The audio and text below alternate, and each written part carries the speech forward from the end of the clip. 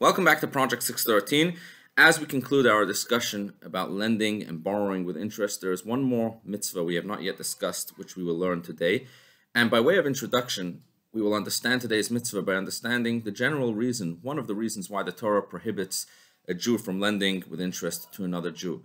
And one of the reasons it's given is that the Torah wants that we should consider our fellow Jews as our own family. And there are certain things you do for your own family that you wouldn't do for anyone else.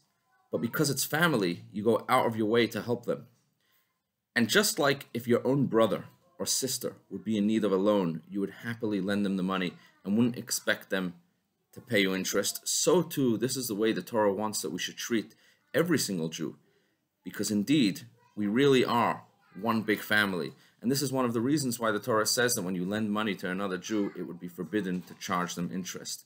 And with this introduction, we can understand today's mitzvah, where the Torah tells us that when it comes to any other clients or customers who are not part of the Jewish faith, then it is perfectly allowed and acceptable and even encouraged, considered a mitzvah, to lend them with interest, as is normal practice when it comes to lending money. And that is today's mitzvah, that in general, when it comes to anyone who is not part of the Jewish faith, it is a mitzvah to lend them money with interest.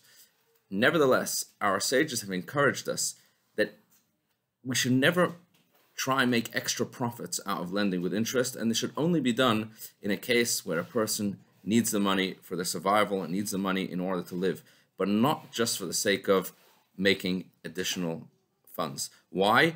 One of the reasons for this is in order that the person should not make a habit out of charging interest, and then it becomes very difficult to hold themselves back when giving a loan to a fellow Jew. Have a wonderful, wonderful day.